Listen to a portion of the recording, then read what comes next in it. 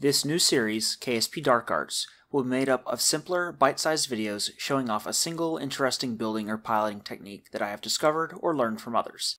The goal is to make the techniques more accessible to the wider community, but the secondary effect is that I have something to work on while I procrastinate working on more complex projects. That said, let's get into the first video. Today we are going to be taking a look at how to perform a trick I like to call multi-noding.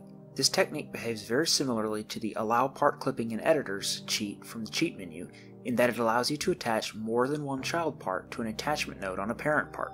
The difference is that this can be done using only the tools given to us in the stock VAB and hanger, no cheats required.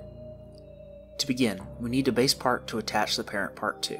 It doesn't matter what part we use as long as we can radially attach to it or node attach in symmetry. Next, we attach our parent part we want to use multi-noding on in 2x symmetry. Now, we turn off symmetry and attach the first child part to the parent. We then turn symmetry back on and attach the second child to the symmetric counterpart to the parent. Since this part was attached in symmetry, a copy of it is attached to the multi-node parent, even though the node was already occupied. If 2 child parts is all we need, we can now detach the parent part, save it as a blueprint or subassembly, or attach it onto the craft wherever we need it. However, if we need more than 2 child parts, we first need to make sure to have Advanced Tweakables enabled in the options. With this enabled, we will see the Remove from Symmetry button on any part attached in symmetry. We will select this on the second child currently attached to the symmetric copy of the parent part, and then we will remove the child part.